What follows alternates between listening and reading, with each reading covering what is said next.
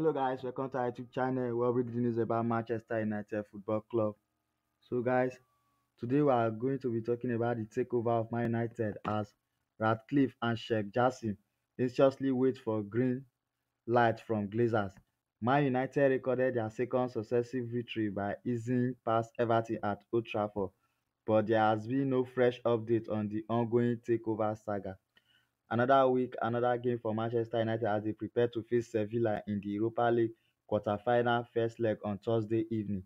It comes a matter of days after any a 2-0 win over Everton as Erik ten Hag's side enter the business end of the season and United are beginning to motor on the grass.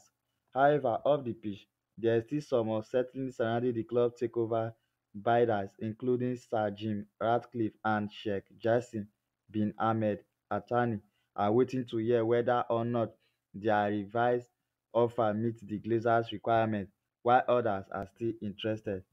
The Glazers, meanwhile, may not want to sell up and are debating whether to keep hold of the club. And the longer the process drags on, the more fans are fearful that the club's current owner will decide to stay in power. Ten Hag slams Premier League for the injury to Marcus Rashford.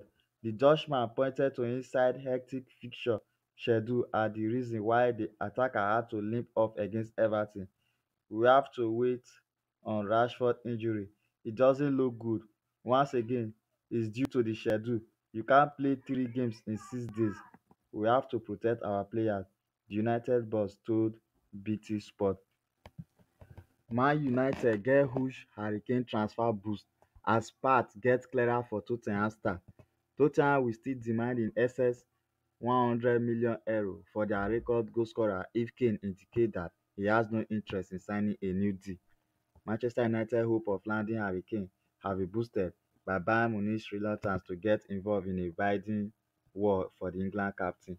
Kane is the #1 summer target for both United and Bayern as he moves towards the final year of his Tottenham contract, and while Spurs chairman Daniel Levy would hate to sell his star striker to another Premier League club after keeping Kane out of the clutch of Manchester City 2 years ago, United's willingness to come up with the most cash is likely to be deciding factor.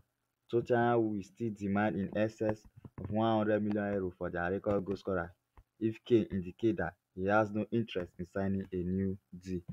Thank you guys for watching this video. Please kindly subscribe to our YouTube channel and also like and share this video.